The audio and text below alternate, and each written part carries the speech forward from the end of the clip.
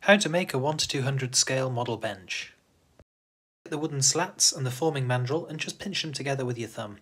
Then, using a circular tool, bend the wooden slats into the shape of the forming mandrel and just make sure that they've completely got into the shape that you want it.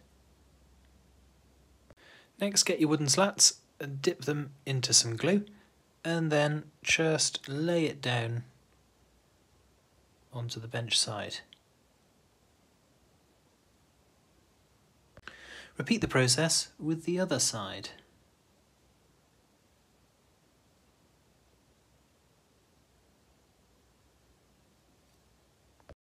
Finally, take the middle support